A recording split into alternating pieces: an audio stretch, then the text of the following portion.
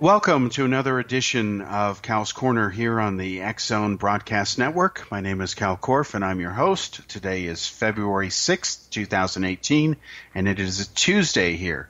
So, welcome again to another segment. Rob McConnell is the executive producer of the show, and I'd like to thank everybody for the wonderful feedback you've been giving me ever since the show started running for the last couple of months here on X-Zone Broadcast Network. I appreciate your input. And I'm pleasantly surprised that the response has been overwhelmingly positive. I can't tell you how wonderful it makes me feel as the person who's doing this show. And I also thank Rob for this opportunity. All right, let's talk about several things here. As usual, we cover everything from politics to the paranormal, which is a wide variety of subjects. I want to start by giving a shout out and just praising the National Football League Team Philadelphia Eagles for becoming world champions, beating the New England Patriots, as I posted on my Facebook page, which is at facebook.com/Cal, K-A-L, .K-O-R-F-F. Again, facebook.com/Cal.Korff. I was for the Eagles, and the reason why is because I think that in sports, rather than have one team constantly winning championships, I like to mix it up a bit. I like to see teams that have never won a title before become champions, and now we have that scenario. And if Hollywood had made this into a movie and this wasn't a real event, it would be hard to believe. The idea that a team goes all the way into the season, loses their star quarterback, brings in a backup who almost quit the National Football League, and then he leads the team to not only a championship, but actually just manhandles the reigning champions and makes Brady look like an amateur. You couldn't have a better ending even if you made it up. And of course, what made it really super sweet is the fact that it was reality. I enjoyed watching the game. I was around some people. There was one person in the group who wanted New England to win. Nice lady who was wearing a Tom Brady jersey, and the others wanted Philadelphia to win. There were some people actually who were from Philadelphia, but it was just a fantastic game down to the minute, and just God bless these athletes. And it was just one of these great sporting events, one for the memories, and hopefully like the previous Super Bowl, the next one will be just as exciting. All right, so once again, congratulations to the Philadelphia Eagles for becoming world champions and beating the New England Patriots. Now let's switch to a different subject here. We're going to talk about for a bit the release of the Steele memo that President Donald Trump authorized to be declassified. And we're going to talk about it and explain what it really means, what the ramifications are of its release, and also talk, after we go through that, the supposedly impending release by the Democrats of their so-called counter memo and what that could mean, even though it is yet to be released. And we don't know yet whether ultimately it will be, but it has been submitted for release to the public. The decision, of course, is up to Donald Trump, or whether he'll just punt that issue to the FBI and play, political hot potato with it. So let's start with the Nunes memo. Now, when you look at the issue of the release of the Steele dossier memo, now this was the dossier that was paid for by the Democrats, specifically the Democratic National Committee and the Hillary Clinton campaign. They paid a lot of money, apparently millions of dollars, to find dirt on Donald Trump. Because, the Democrats, they like to play fair in elections, right? It's like rigging their primaries against, Hillary's competitors like Bernie Sanders. We know what disgusting behavior that they got away with. They broke election laws, but of course nobody's holding them accountable, and you can figure out why that is the case. So in the case of releasing the Steele dossier memo, the question boils down to one word: conspiracy, or the alternative spelling of conspiracy, conspiracy. And let me explain the difference. The word conspiracy means when more than one party colludes together to try to do something. It doesn't mean it's necessarily bad, doesn't mean it's necessarily good. It just means that people are working together, they're colluding, they're conspiring to do something, okay? But there's another spelling of the word conspiracy, and this is when you have a capital C, capital O, capital N, and the rest of the word spiracy is in lower cases. And when it's a conspiracy, the key word is con. It is not a real conspiracy. Okay? So we know that in politics there are conspiracies all the time. There are accusations of conspiracies that are just nonsense. The assassination of JFK, for example, is a good example, a brilliant example of a conspiracy. There was no conspiracy to kill him. Lee Harvey Oswald acted alone. Get over it, folks. When people claim there's all this hard evidence to prove that Kennedy was killed as a result of a conspiracy, it's really a conspiracy. It is a claim that is false. It is a con job. It is not true. So, in the case of releasing the Steele dossier memo, and this is the report on it prepared by Representative Devin Nunes, is it a conspiracy or is it a conspiracy? Well, unfortunately, we don't know yet, because while the Nunes memo has been released to the public, the Democrats claim that it's biased, that it's not telling the full story. So what they've done is they've prepared their own version of the memo, which they've written based on looking at the same set of intelligence that Nunes claims he looked at. And they're saying that all these other nuances and all these other details disprove what Nunes has wrote, that Trump is essentially guilty. Now, we don't know yet because we haven't seen the Democrats' version of the memo. We have only Nunes' version. My view of this is that both of these documents need to be released, because once they're released, the American people will have some transparency on the issue. They can compare the claims in both memos and ultimately decide the truth for themselves. In the meantime, I think one can say that, again, here we go again.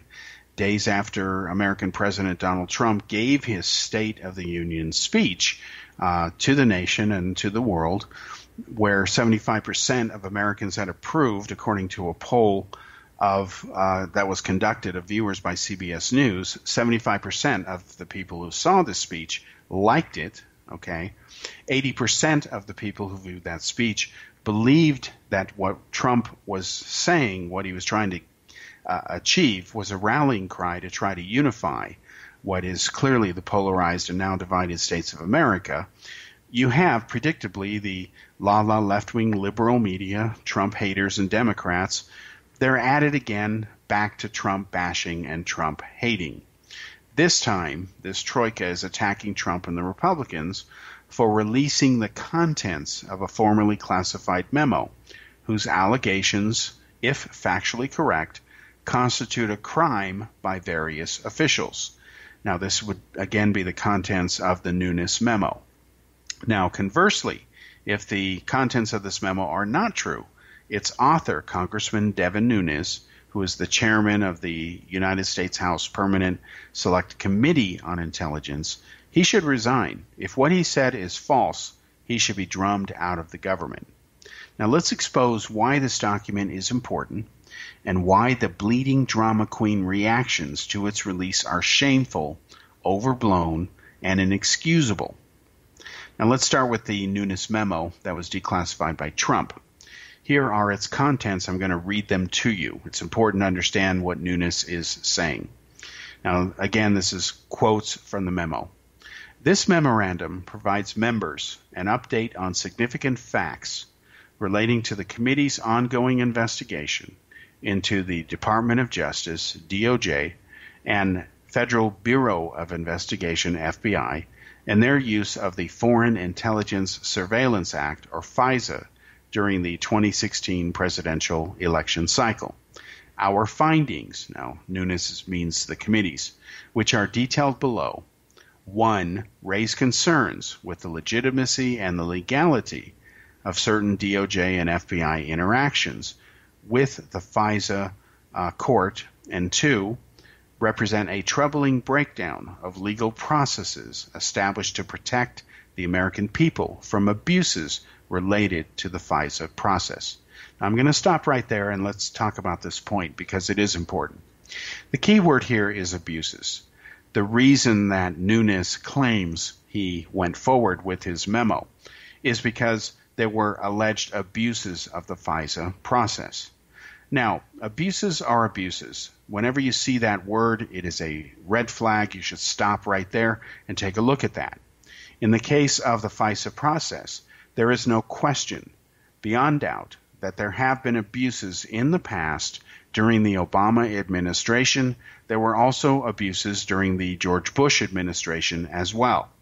Whenever abuses do occur, you have to stop that. You have to fix the problem. And what happened is there was an Inspector General analysis and audit of the FISA abuses during the Obama administration. What happened is President Obama at that time ordered that steps be taken to correct the abuses, to prevent them from happening again, while at the same time, out of the other side of his mouth, he said make sure that the capabilities of the government to spy on people and obtain data were not jeopardized.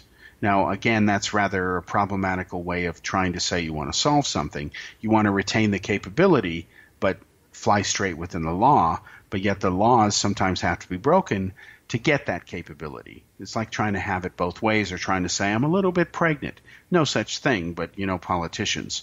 So there were supposedly some safeguards put in place.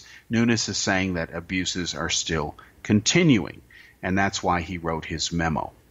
Now, we'll be back in a moment after the commercial break here, and then we'll continue with the issue of the release of the...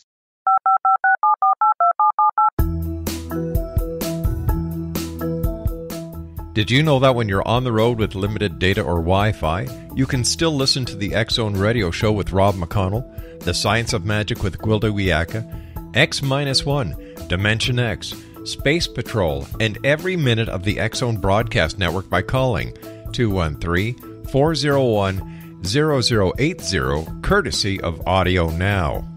No smartphone, app, or internet needed. It saves your data plan, and it's free if you have unlimited minutes. Call 213-401-0080 to listen on any phone, anytime, anywhere. Remember 213-401-0080 for the best of the paranormal, parapsychology, and sci-fi radio programming anywhere, 24/7, 365. Gwilda Wiyaka's latest book, The Science of Magic, Book of Mysteries, Volume 1, is the first book in a series based on her writings that open every episode of the Science of Magic radio show. Drawing on the subject matter of each guest, and armed with over 40 years' experience in shamanism, 35 years in alternative health, and degrees in psychology and religious studies, Gwilda introduces relevant and leading-edge information that supports spiritual evolution and personal empowerment. Rich with wisdom and inspirational quotes packaged in digestible segments, this is a book that will pull you from cover to cover. It will also serve as a daily inspirational reading for years to come. The Science of Magic Book of Mysteries, Volume 1 is available at our website, tsompublications.com, amazon.com, and wherever fine books are sold. Back in Victorian England, a famous theologian posed a perplexing riddle. Why are the two top personalities in the Bible tagged with the numbers 7 and 11? Academics agree the answer is found in the stunning discovery of a hitherto secret Bible structure explained in a new book called The Genesis Grid. The discovery is so simple that preschool children could illustrate it. Certain claims are hugely controversial and may offend some, but at the X-Zone, we've studied this awesome new book and agree with one expert, and I quote, "These discoveries appear to be beyond coincidence." So who or what hid this wonderful pattern in the Bible, and what might they do next? Find out more, X-Zone Nation, and read reviews on www.genesisgrid.co.uk. That's www.genesisgrid.co.uk.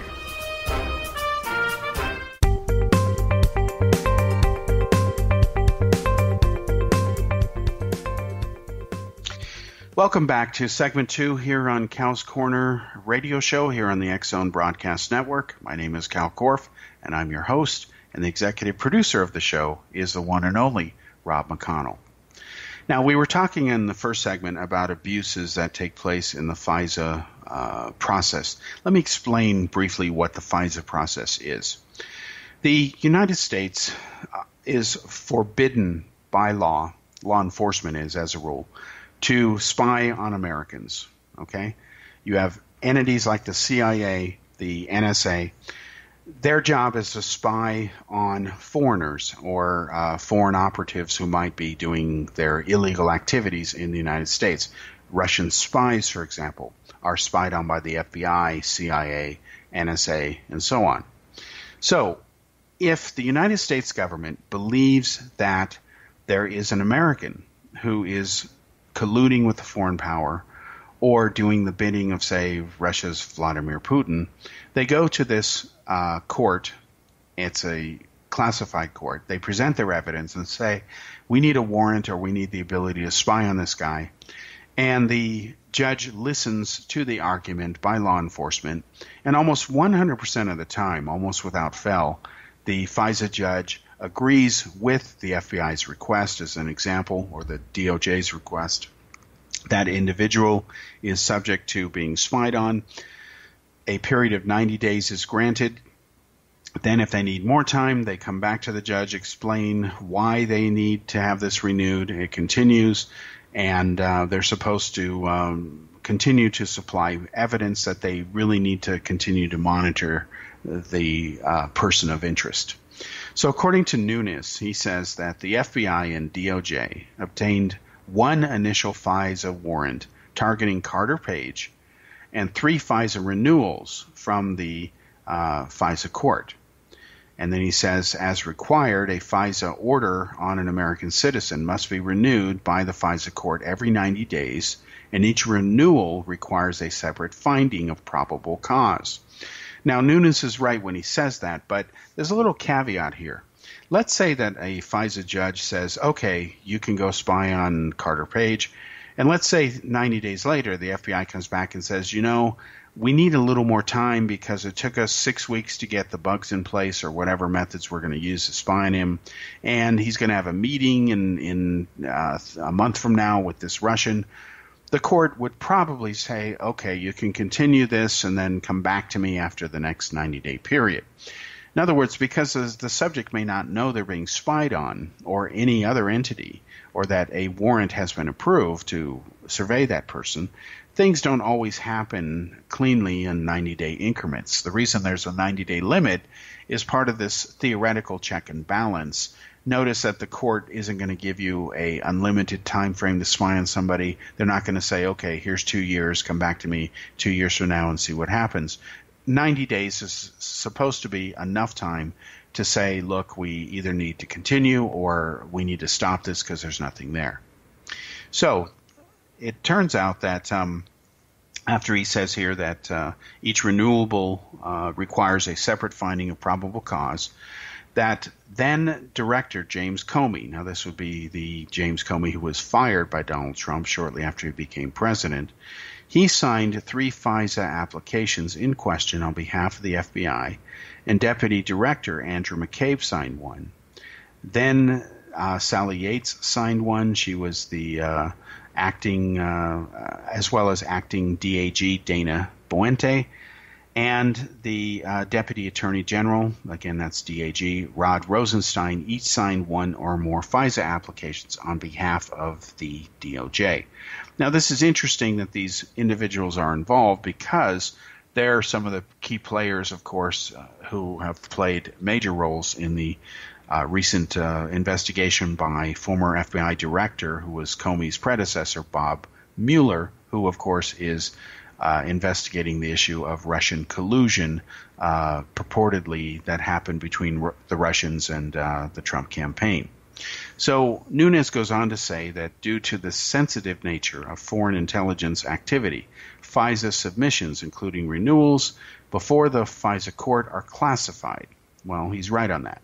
Then he says, as such, the public's confidence in the integrity of the FISA process depends on the court's ability to hold the government to the highest standard, particularly as it relates to surveillance of American citizens. Now, again, Nunes is right on that. However, he says, the FISA court's rigor in protecting the rights of Americans, which is reinforced by 90-day renewals of surveillance orders, is necessarily dependent on the government's production to the court of all material and relevant facts. This should include information potentially favorable to the target of the FISA application that is known by the government. In other words, what he's saying is that when the government makes a case to spy on an American citizen especially, that if there's any positive evidence that might exonerate that person and say, well, there's really nothing going on here, the government is supposed to present the positive evidence and, in theory, defer to playing it safe rather than ending up being sorry later and abusing someone's legal or civil rights. Okay? Now, in the case of Carter Page, the government had at least 4 independent opportunities before the FISA court to accurately provide an accounting of the relevant facts. However, our findings, meaning the committee's findings, the committee that Nunes heads up, indicates that described below, material and relevant information was omitted. And this, according to Nunes, is why he wrote this memo. He's saying that despite the fact that there were several opportunities here to bring in evidence that would have changed the game, instead, because of bias allegedly exhibited by these various parties who signed off on requesting the FISA warrants, there was evidence indicating that this should not have happened, and this is why he has written this memo. And he numbers the different points of evidence. And let's start with point number 1 here. According to Nunes, the dossier compiled by Christopher Steele, the Steele dossier as it's known, on behalf of the Democratic National Committee and the Hillary Clinton campaign, formed an essential part of the Carter Page FISA application. Steele was a longtime FBI source who was paid over $160,000 by the Democratic National Committee and Clinton campaign via the law firm of Perkins Coie, a research firm Fusion GPS, to obtain derogatory information on Donald Trump's ties to Russia. Then he goes on to note in point A, neither the initial application in October 2016 nor any of the renewals disclose or reference the role of the Democratic National Committee, the Clinton campaign, or any party campaign in funding Steele's efforts, even though the political origins of the Steele dossier were then known to senior DOJ and FBI officials. Now, folks, if that is true, and Nunes is telling the truth instead of putting some hype in there, that's major stuff. Again, look at the point here. These people, the head of law enforcement, the best that the U.S. supposedly has, they run these departments, they go before a judge and say, look, we need to spy on this guy because of this dossier that we've obtained about Donald Trump and what he supposedly did in Russia, down to the point where it even talks about some very perverse sexual behavior by Donald Trump. We have no idea if that stuff is true. There's no evidence it is true. It's just a claim without any facts to support it. But it gets down to that level. They go to the judge and say, we've got this data here. We've got this intelligence. And it comes from an FBI informant, a former British intelligence officer who worked the Russian desk. But what they don't tell you is that the people who funded this document were from the Clinton campaign and the Democratic National Committee. Now, that is a key material omission that if this really happened, these officials should be punished and forced to resign because you're not supposed to do that. Obviously, there's an inherent conflict of interest, especially when you add the fact that these people certainly didn't want Donald Trump to win the election. They were obviously pro-Hillary. So Nunes has brought up a very interesting point here, which, if it's true, He's right, and the American people need to know. And who can blame Donald Trump for being mad and livid over this? Now, I'll tell you, I'm not a fan of Donald Trump, meaning I did not support him for president. I did not vote for him. I'll tell you also that I didn't vote for Hillary Clinton either. And you might say, well, who did you vote for? Well, first of all, let's be clear. I have lived outside the United States for 18 years, almost 18 years. And, of course, when the election took place, I was in India. And my single vote, one way or another, even if I had voted for Mickey Mouse, wouldn't count and doesn't count in an electoral system. When I'm in India, out of the United States for nearly 2 decades, and I don't even have state representation. I can't even vote for the mayor of a city, and I can't even vote in any state elections because I don't have a state. So rather than lower my standards and compromise my principles, because I don't support either party, I think both parties, the Republicans and Democrats, are wholly and only responsible for driving this country to implode itself, meaning I love America, it's my country, born and raised there, but let's be honest, it is in serious trouble. It is extremely polarized. The parties have failed the American people. The reason Trump got into office is because the alternative was Hillary Clinton, and Trump theoretically represents an outsider who's not beholden to big money. So knowing that my single vote doesn't matter in an electoral system, which is what the U.S. has, I decided to not vote at all in the election. It's not that I don't like voting. I do believe in democracy. But in an electoral system, one vote doesn't matter. We'll be back after this commercial break.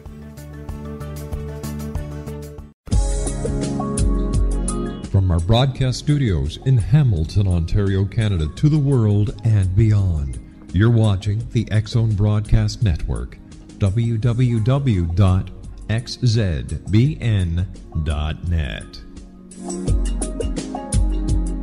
AVS Media Demo.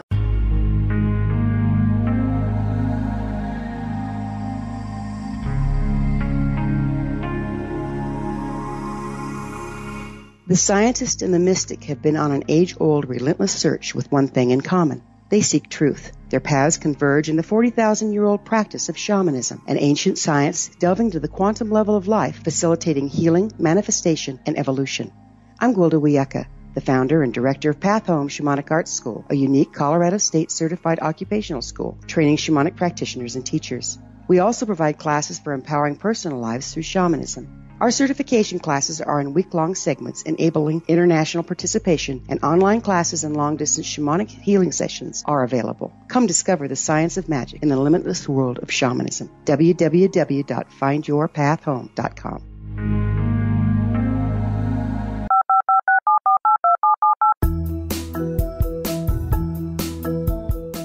Did you know that when you're on the road with limited data or Wi-Fi, you can still listen to the X-Zone Radio Show with Rob McConnell, The Science of Magic with Gwilda Wiyaka, X-1, Dimension X, Space Patrol, and every minute of the X-Zone Broadcast Network by calling 213-401-0080, courtesy of Audio Now.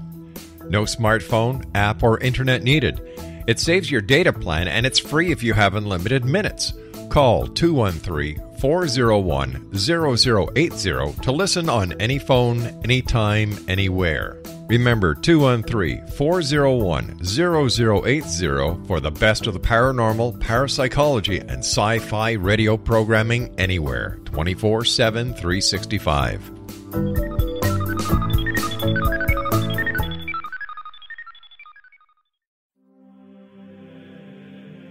Rob McConnell here, presenting an overview for Nicholas Paul Jennings, author of a fascinating book, Amen. It presents facts revealed by Egyptologists, facts that enable us to understand why Amen is the beginning of creation of God. It provides recommendations for religious leaders of the major religions to unify their beliefs and teach the Word of God. Love one another. Amen informs people how mankind conceived God. It was the Egyptians that developed the concepts of a soul, a hereafter, and Son of God. And finally, after the worship of many gods, they conceived the belief in one universal God, the maker of all there is. For more information, visit www.futureofgodamen.com. That's www.futureofgodamen.com.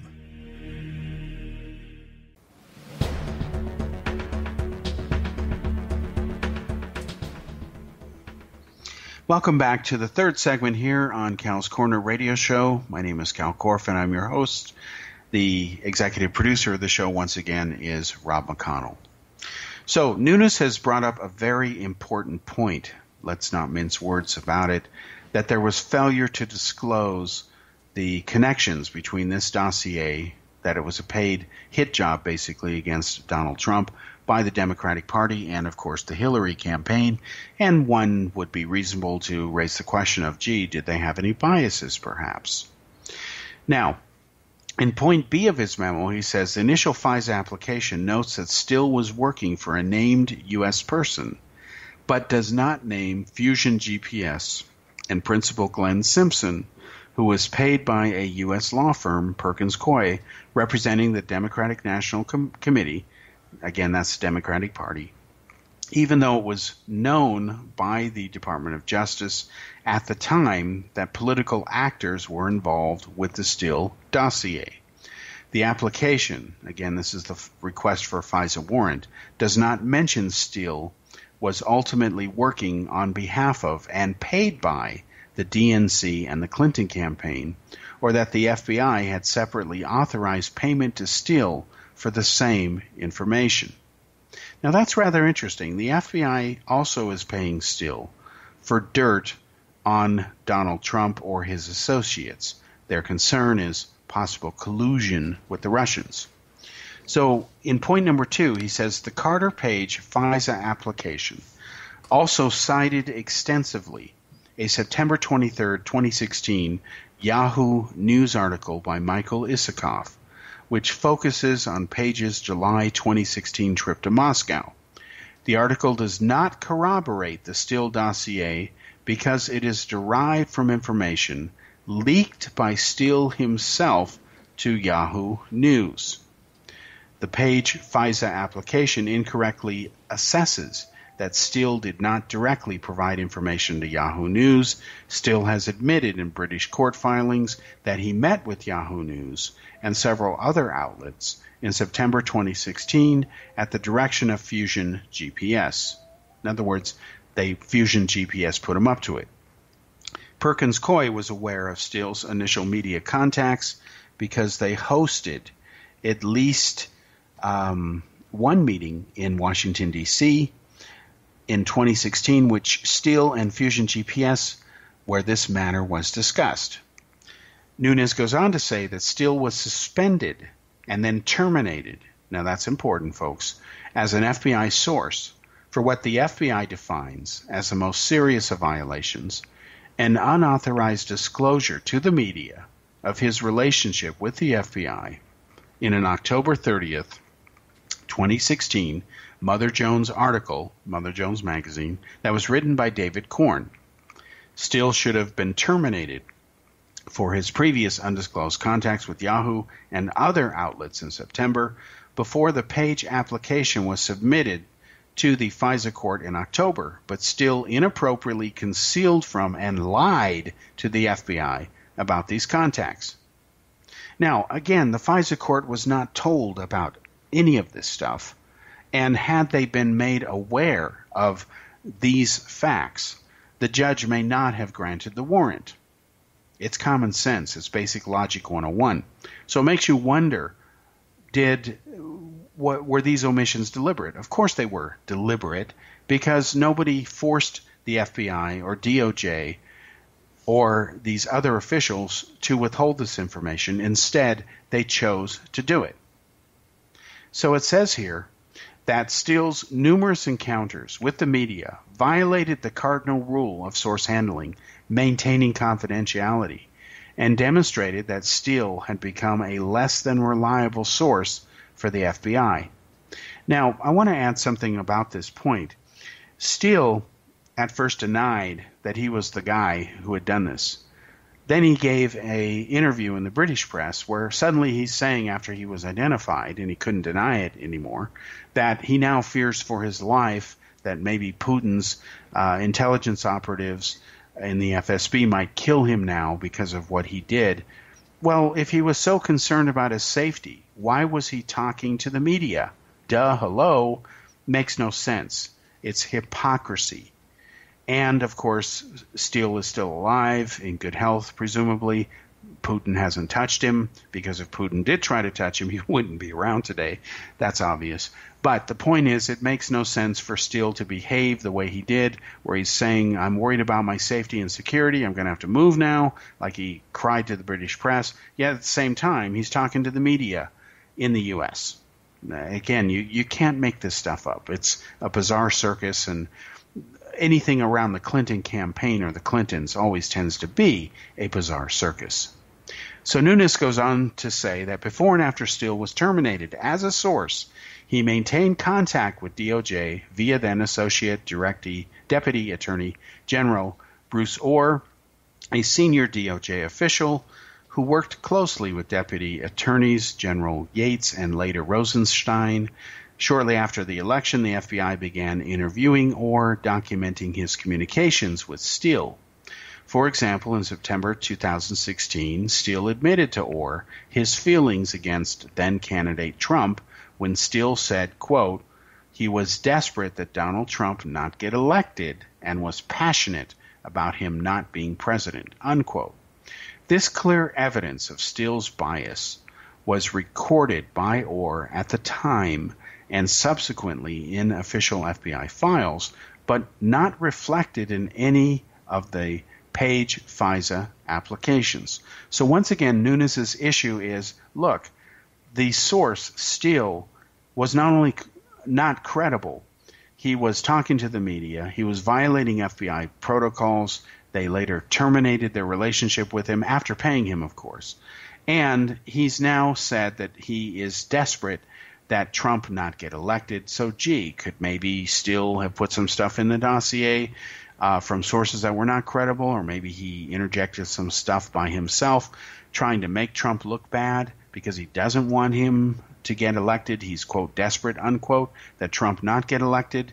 Again, these are things that were not mentioned before the judge, which would have caused any reasonable judge to say, I'm not sure I'm going to grant this, or I really need to take a deeper look at this. Again, all this stuff was omitted deliberately by the people, including James Comey, who went ahead and applied and signed for the warrant request from the judge. And then Nunes goes on to say, during the same time period, Orr's wife was employed by Fusion GPS. Could that be a conflict of interest, folks? It automatically is by that dynamic. Again, you can't make this stuff up.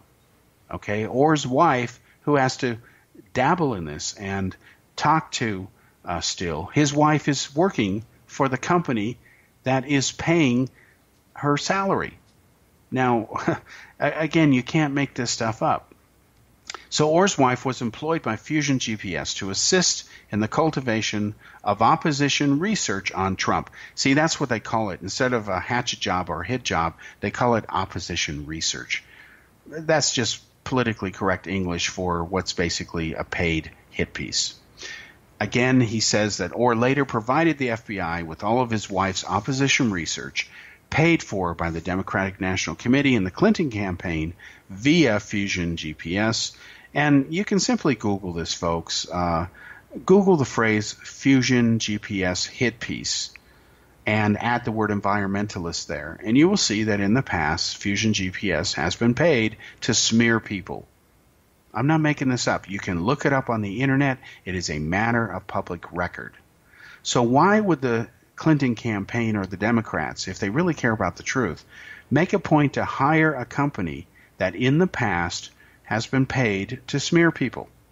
Again, smearing people doesn't mean you're telling the truth about them. Look up the word smear. It speaks for itself. So the Orr's relationship with Steele and Fusion GPS was also concealed from the FISA court, and Nunes is right to raise this red flag. Any reasonable person would do the same thing. And then Nunes makes point number 4. According to the head of the FBI's Counterintelligence Division, Assistant Director Bill Priestap, corroboration of the Steele dossier was in its infancy at the time of the initial Page FISA application. Now that's important, and here's why. There have been many allegations raised in the Steele dossier against Trump, the entire contents of which, by the way, were published by BuzzFeed magazine late last year. And when it first came out, nobody knew whether all of the claims in that dossier were true or not. It turns out that many of them are false. Enough time has gone by to investigate them. For example, there's an alleged trip to Prague. We now know that the individual who's accused of going to Prague, theoretically for nefarious activities, he never went to Prague. He even produced his passport and proved that he hadn't left the country. So the information is wrong, but that was not known at the time and, of course, was not presented to the judge. So after Steele was terminated as a source by the FBI, Steele's reporting was only minimally corroborated. That was also withheld from the judge. Yet in early January 2017, Director Comey briefed President-elect Trump on a summary of the Steele dossier, even though it was, according to his June 2017 testimony, salacious and unverified, quote unquote. While the FISA application relied on Steele's past record of credible reporting and other unrelated matters, it ignored or concealed his anti-Trump financial and ideological motivations. Furthermore, Deputy Director McCabe testified before the committee in December 2017 that no surveillance warrant would have been sought from the FISA court without the Steele dossier information. Now that, again, is the key point here, and we'll come back and explain why after our commercial break.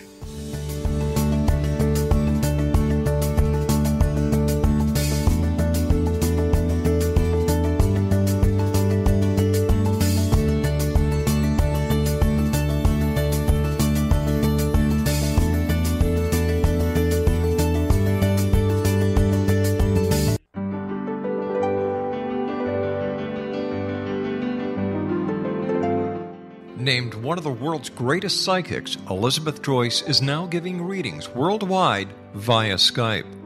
Elizabeth Joyce is recognized for her clairvoyant ability to help find missing persons, her analysis of dreams, past life regression work, mediumship, and her accurate predictions.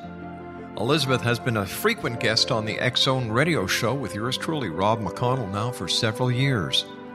For an appointment with Elizabeth Joyce, call 201-934-8986 or Skype at elizabeth.joyce.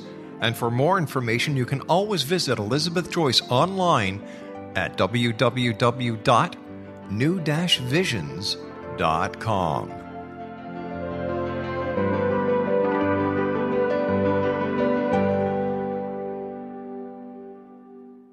The new nonfiction book, Razor of Madness, is similar to cult movies like Clockwork Orange, Dragon's Tattoo, or The Other Side of Hell. Wayne Morin Jr. and Thomas Lee Howe will expose widespread and systematic deficiencies in this thought-provoking tell-all novel. Mind control rages among scholars in law schools. Human rights are ignored while thought reform and mental manipulation are accepted practices used as behavior modification. Dr. Louis Jolyon West comes to mind. Media and public scrutiny shows that United States mental hospitals are in fact destructive murder industries. Razor of Madness expose novel details this epidemic through an in-depth professional and personal investigation. For decades there has been a revolving door policy that still releases killers and pedophiles back into society. The maestro of mind control continues to haunt America to this very day. Razor of Madness is available in paperback or as a downloadable ebook at Amazon.com. I'm William S. Peckham. If you enjoy a good mystery with a touch of the paranormal, then you'll love my novel, From Out of the Woodwork. It's the story of a young Toronto contractor, Sean Kennedy, who buys derelict homes, guts them, and turns them into multifamily dwellings. Slums just waiting to happen. When Sean buys 29 Livery Lane, the house fights back. Former owners unexpectedly come out of the woodwork as he starts the destruction. The apparitions come to him when he touches old books, reads hidden letters, rummages through old boxes. finds a locket or reads a discovered manuscript of a murder mystery. From Out of the Woodwork will take you from 1899 to the horror of the World Trade Center, September 11, 2001. Check out From Out of the Woodwork on my website, www.williamspeckham.com.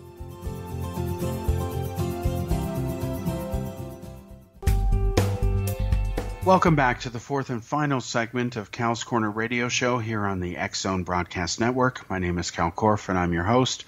Once again, the executive producer of the show is Rob McConnell. Well, as I always say, almost in every episode of this broadcast, time goes by so fast. Boy, it did again here. We're almost done here with the discussing the Nunes memo and the Steele dossier. So, before the break, we talked about the fact that according to Nunes, there would never have been a warrant granted to spy on Carter Page if the Steele dossier info was not included.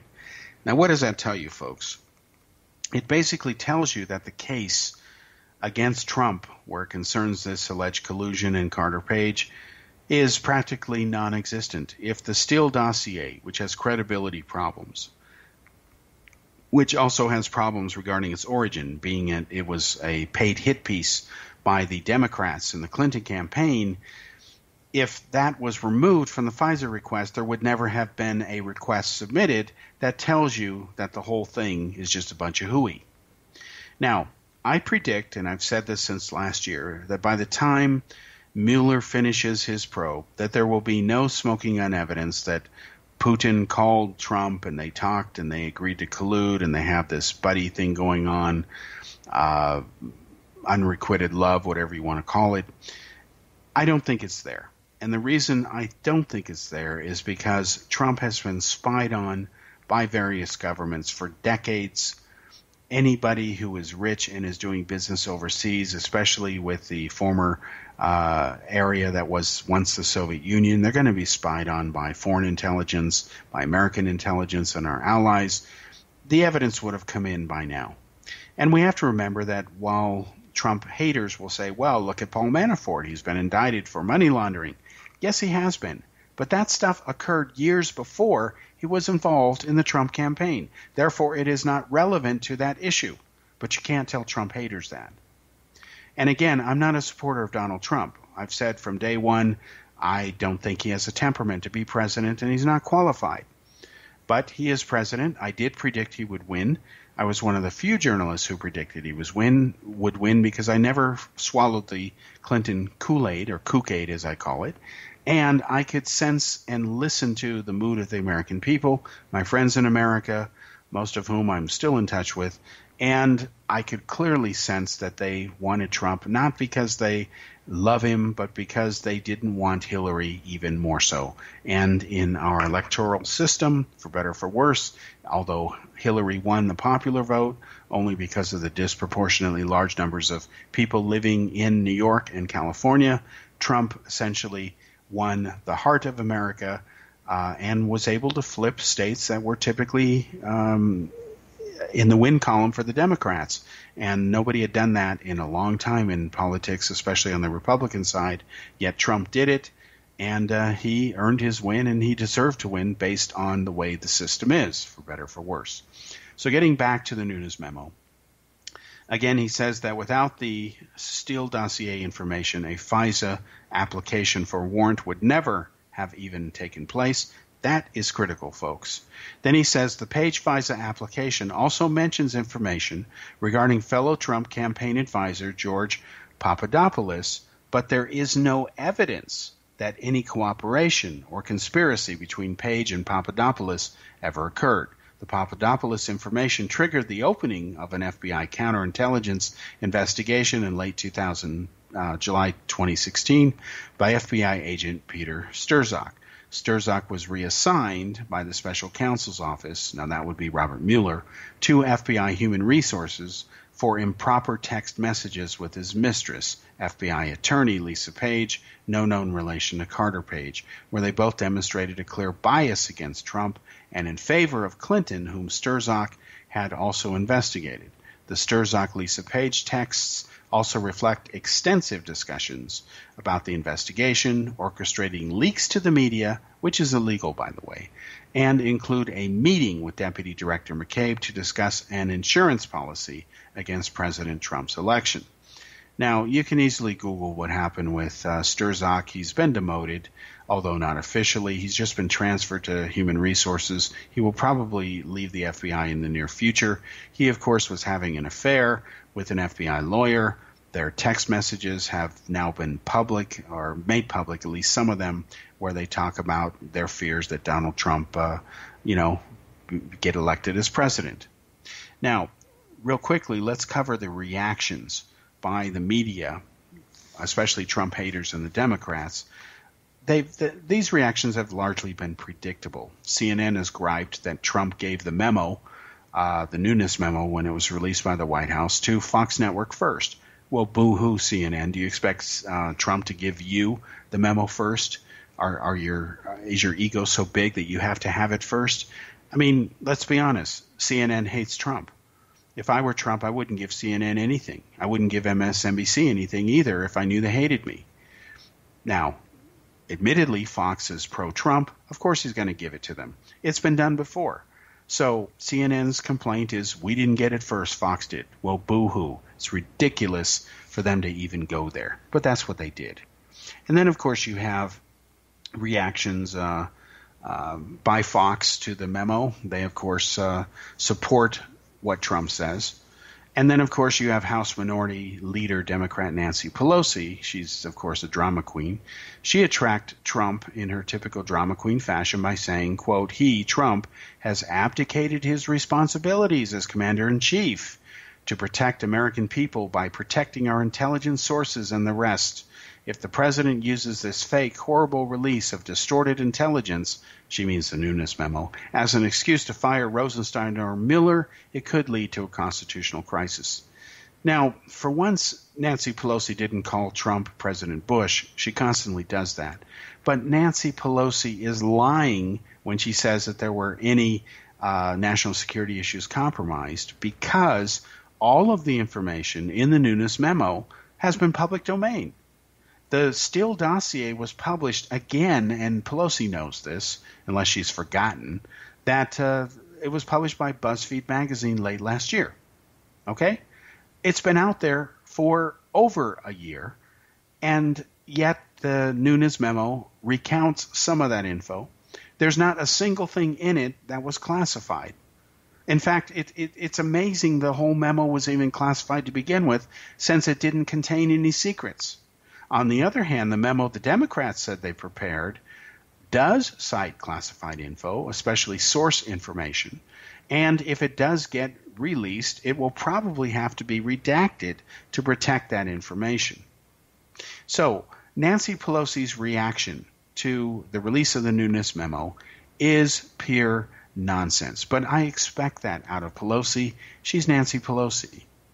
Now, Democrat Dick Durbin claimed in a tweet that using the newness memo as a pretext to fire Rod Rosenstein, Robert Mueller, or any other DOJ leadership would clearly be an attempt to obstruct justice in the Russian investigation. Now, Durbin is right if Trump does do this. However, the White House insists that this is not going to happen. But Trump haters, they don't believe this. Also, it depends on why you fire somebody. If you have bad intentions, then of course it's wrong. But if your intentions are legal and noble and from the right place, there's nothing wrong with it. If a person deserves to be fired, you need to fire them, okay? So the bottom line in all this is, for those who are upset, especially the left-wing liberal media, that the newness memo has been released, the opponents of its release or its existence or whatever you want to call it, they need to put up or shut up, okay? And the reason the way you do that is cut to the chase, call everybody's hand or bluff, whatever you want to call it, is you release the other memo that the Democrats have written, and then once both of them are out, assuming that enough of the Democrats' memo is not redacted, you can go through point by point and see who's telling the truth. In fact, the Democrats have said Eric Swalwell, who's a Democratic congressman who claims to have seen the Democratic memo. He says, quote, "Our memo rebuts point by point what the Republicans have said," unquote. He also notes that, unlike Nunes's memo, the Democratic memo uses footnotes. Footnotes are always a good thing.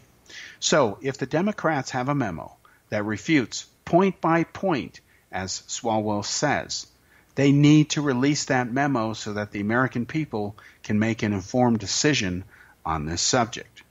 Now, if what the Democrats claim is true, and one never knows with either party since both of them lie much too often nowadays, they should either put up or shut up.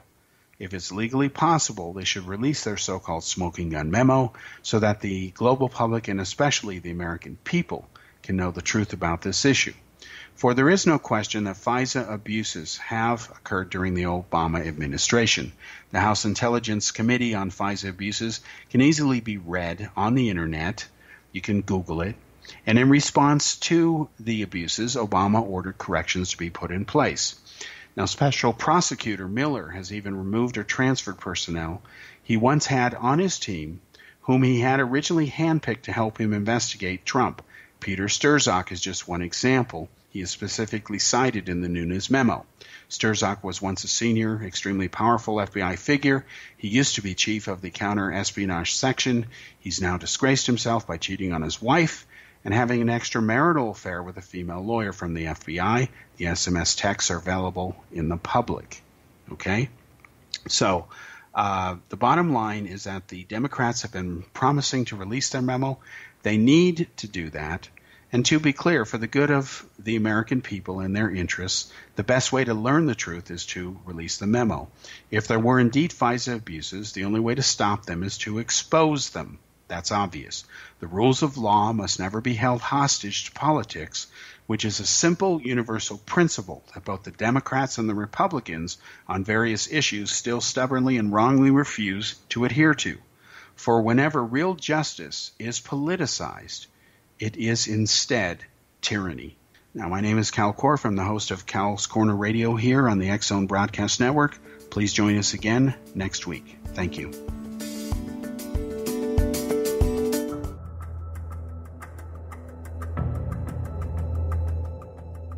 Modern Esoteric, Beyond Our Senses by Brad Olson, consummates the lifeology story about where humanity originates. It is the lost continents, the primitive wisdom, the mythos of creation, and the rethinking of ancient history as we are taught in academia. There is much more to the story than what we have been told. As this is the first book in the Esoteric series, Modern Esoteric starts at the beginning of time and accelerates up to this modern age. Future Esoteric is book 2 in the series and takes a forward-looking position ahead of today with an open and honest examination of the ET issue and various unexplained phenomena. To discover the writings of author Brad Olson, visit www.bradolson.com. That's www.bradolson.com.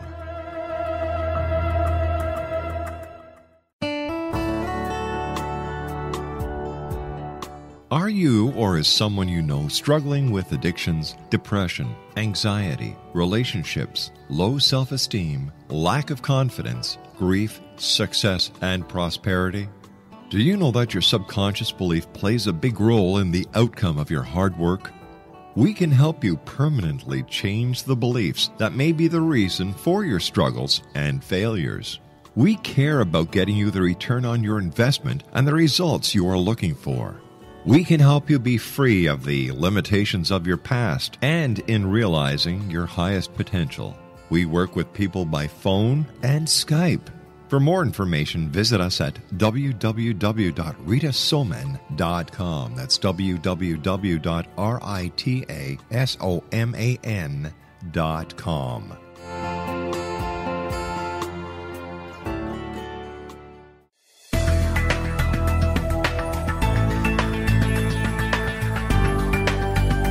Do you think you have energy problems in your home?